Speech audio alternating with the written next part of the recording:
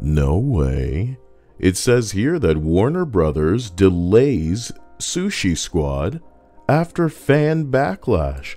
Well, with the way that's phrased, it would seem as if we had something to do with this game, this joke of a game being delayed. And it's from Jason Schreier before anybody calls into question whether or not this source is credible. This is delayed, throwing it firmly into the realm of competition with Spider-Man 2. What a good idea. Imagine how badly the optics might have hit somebody for them to decide, you know what? It would be smarter for us to take our always online looter shooter and go somewhere. Well, oh my, I just realized that I had my dislike ratios all up in the screen. 46,000, 42,000, 17,000, 15,000, 10, 9, 7, 6, 5, 4, 3, 2. And if you're like me, you aren't the only one. You know, I used to have buttons that I could like punctuate things like that with. Maybe this button will do. It's coming through the speaker. Stop. Okay. But oh, it punctuated it all right, you know what I'm saying? So going over to the comment section, you know, I can't get enough of it. Cause you already know without going to the comment section that the response is basically gonna be like, good. You know what I mean? Good. Oh, they delayed it? Good. And the first comment, my man said, good. Get rid of the battle pass garbage and the always online stuff.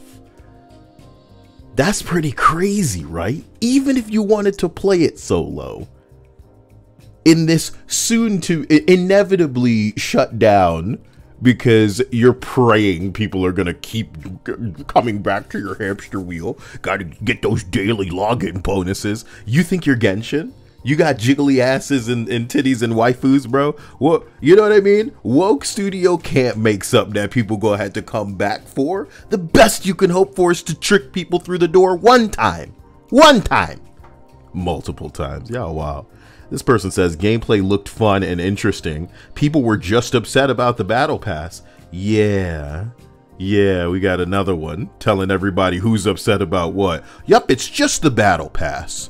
Not the homogenized, like, shoot the purple weak spot gameplay. You watch that trailer, you could come out of it with, at the very least, 7 things that just make it seem, as I said, what was my favorite comment? It's a compliment and an insult at the same time. This doesn't seem like a Rocksteady game. It ain't just the fact that they're tackling a new genre. It seems like, because there are red flags present, they haven't learned from things like Warframe, Path of Exile, Destiny, you name a successful live service. But y'all showing off palette swaps in your game that's built around cosmetics, and more importantly, stripping those rewards from people that might have been used to unlocking them normally. And now you're going to put yourself in direct competition with a game like Spider-Man, who historically has just given people the skins from their, I mean, what can I say? Let me not get into it. Damn, y'all bullied them to a delay. I never seen that. It's because you knew. It's because you're new. It's because you're new, and all these liquor boys new. That's why I guess I need to talk. It's because, not because I'm trying to be the king of the hill or the most popular motherfucker. It's because I know that the people listening to me are listening because I rattle them, are listening because they are getting educated. And when Shadow of War came out, which was a follow-up to Shadow of Mordor, published by the same WB Games, they lost the damn plot with microtransactions too, and had to be bullied into taking them out of the game. The same way Avengers had to be bullied after they promised there weren't going to be any fucking cosmetic, extra cosmetic microtransactions. But then, of course, they broke that promise, and y'all had to bully them into coming correct. Just like when IP addresses were exposed and you got shills with a hand up their ass talking about, it's not that big a deal, it only affects a small amount of people. Nigga, maybe, The very least, the bare minimum that pussy-ass Crystal Dynamics studio could have done was just say on their Twitter, hey, your private information is being posted on screen. That was too much, because what they care about is the bottom line. We know that you're making a product. We recognize that you are trying to make money with what you're doing, but that doesn't mean that you can just forget meeting us halfway. Why the fuck should anyone pay you for something that is not appealing, that is not interesting, and worse, is following a trend that went out of style damn near 5 to 10 years ago, bro? And I say that because Destiny only works because they put the ass in. The whole ass, not a half. So if y'all gonna half-ass this game with the people remaining at the studio after the 8 years, you know, that passed between Arkham and now, I always love bringing up fucking From Software. From Software put out Sekiro, they put out Bloodborne, they put out Dark Souls 3, and they put out Elden Ring in the time that in the time since Arkham Knight coming out and now. Think about that. Do you think Shoot the Purple weak spot is going to be some it's going to be some game it looks like multiple year old Fortnite gameplay. And nobody's saying that couldn't be fun. You guys could go scoop poop on the fucking freeway right now with your friends and it'd be fun. And I'm sure if they could capture that Borderlands experience, it's just looking at the loot, it's clear that there's no depth to that loot. And I don't, you know, throwing a bunch of things up in the air and hoping that something, you know, that's wild. That's wild. Y'all are wild. And I can't even read comments without reacting because it's sad. Somebody said, please just remake the whole game. Damn. I had chills. My live reaction. Damn. I've already talked.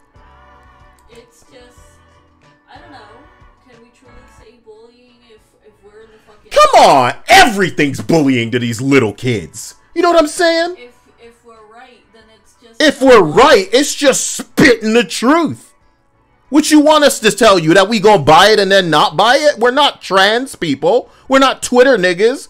That be virtue signaling and saying all of this bullshit. We're telling you the truth. This shit don't appeal to us. What you stripping the fucking femininity out of Harley Quinn for? You got one bitch and you put her on the box looking like that?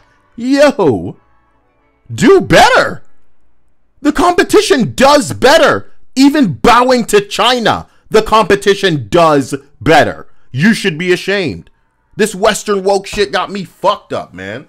Angry Joe and his pussy ass got me fucked up. That's how y'all shills work. If you disagree, you're a hater. You're a racist. You're a phobe. Suck our balls. You need our money. You will supply what we demand. It is not bullying to say that doesn't appeal to me and I'm not gonna fucking buy it. You're damn right you delay in your pussy ass game. Fuck wrong with y'all niggas. Kyle does go through content creators and publications and articles, and I'm reading fucking French, Italian, Spanish, Japanese fucking people talking about this game. And don't think that it's a small thing that Harley is ugly, that there's a race swapped fucking character that is in your game. These are the types of things that you want to immediately go, it's not a big deal. It doesn't matter to you, so it shouldn't matter to anybody. Anybody that this matters to is a weirdo. Good. Those are paying consumers. And I know you're thinking like a broke nigga with your no business having ass, bro. But if you knew, then you wouldn't need to say these things. You wouldn't need to try so hard to sway the narrative. Because sometimes people feel the way they feel for a reason. And that's why this game is getting delayed. And whoever's in that minority where you're just like, oh, people were being too hard, bitch. It's a good thing that what happened with Sonic the Hedgehog happened.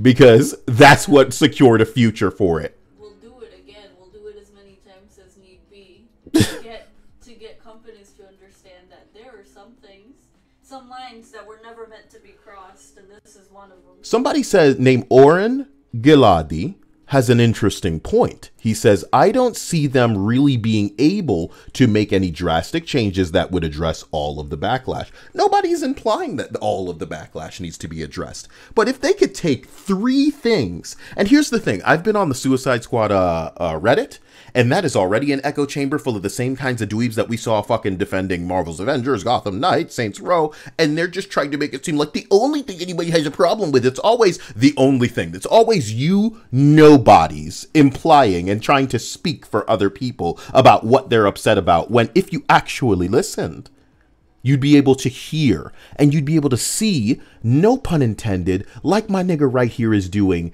the lists of things people don't like. They don't just like that it's a live service. They don't just dislike that it's a, you know, a friggin' always online thing. A lot of that's so wild, because we are in the midst of so many live services shutting down. I won't even bore you by listing them, but to have that going on, to then have Kevin Conroy's performance effectively held hostage in your game that potentially people may have to pay for PlayStation Plus or Xbox Live just to be able to access. So put that on top of your $70 asking price for a game that you cannot play offline because it is always online, for a game that will inevitably shut down. So it's like you're renting this bitch.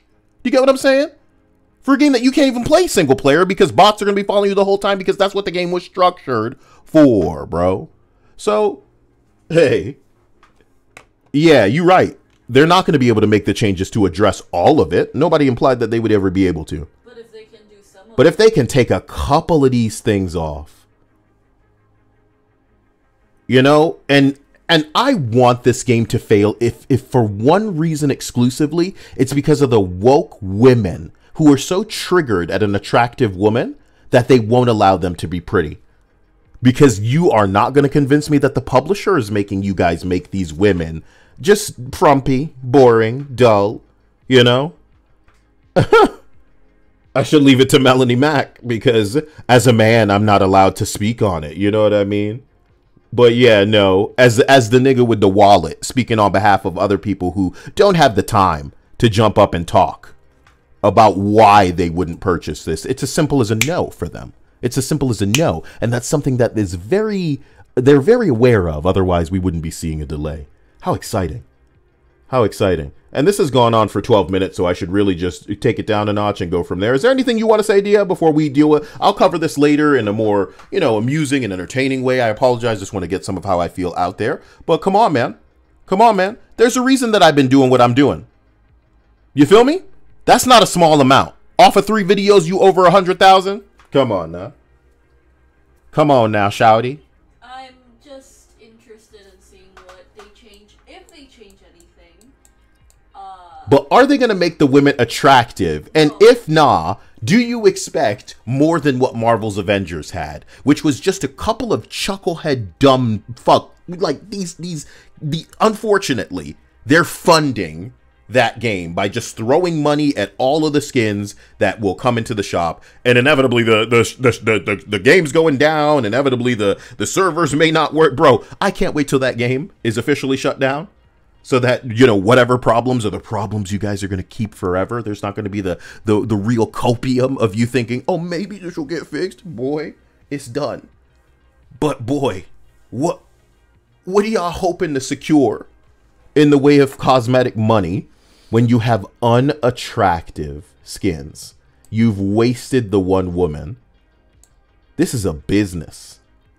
You do not compete with Fortnite. You do not compete with Genshin looking like this. And the scary part is, Dia, you know that skins like Chun-Li making upwards of $10 million. That's more than games are making.